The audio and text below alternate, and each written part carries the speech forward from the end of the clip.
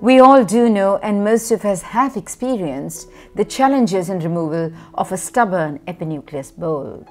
Let's together understand the principles and what I would consider a simplified technique of actually removing it. Let's move to watching this surgery. Now, in this particular case, the surgeon has completed the nucleus emulsification. We have a pupil that's quite small, about 4 millimeters, and there's a thick epinucleus sheath that seems to be in 4 different quadrants.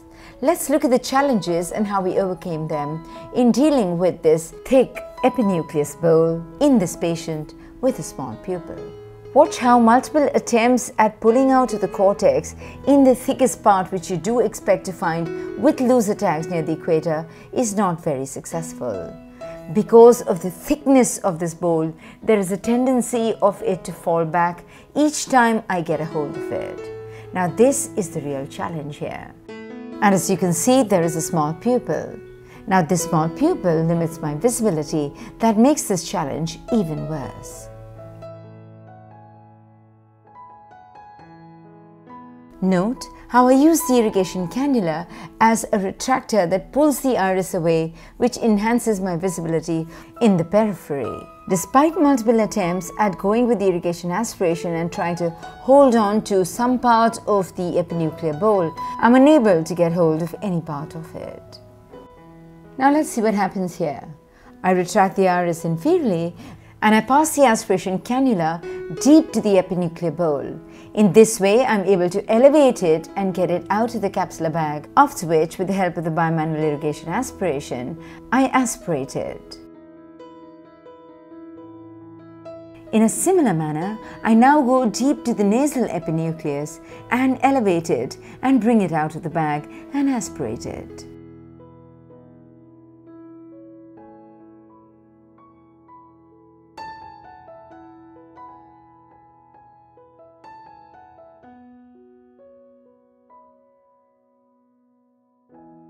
Being unable to retrieve any more of the epinuclear sheet in this manner, I now bring the instruments out of the eye.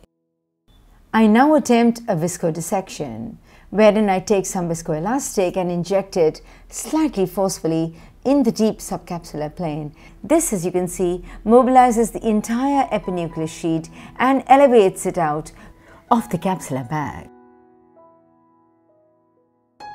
We now reattempt to remove this epinucleus, and now you can see the ease with which one is able to manipulate it out of the capsular bag.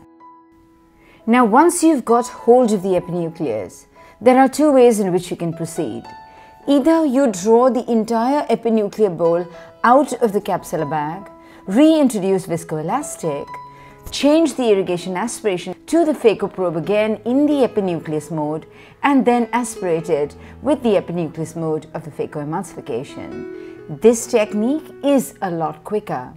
In this particular case, I choose option 2, wherein I continue to aspirate the epinucleus with the irrigation aspiration itself.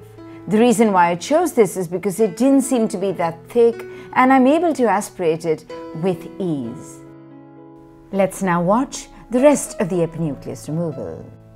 As the epinucleus presents itself, I keep aspirating it from the edges with a view of downsizing it. Here's another trick I'd like to share. Having acquired a hold of one edge of the epinuclear bole, I now usually introduce the irrigation under it, which helps me elevate it further out of the bag, thereby helping facilitate its removal. With this, we come to the end of the epinucleus removal. Dealing with an aspiration of a stubborn epinuclear bole can be a significant challenge, even in the best and most experienced of surgical hands. Therefore, it is of paramount importance that you understand very deeply, that you understand the correct principles and the technique of dealing with this epinuclear bole. I hope you found this tutorial useful. Thank you.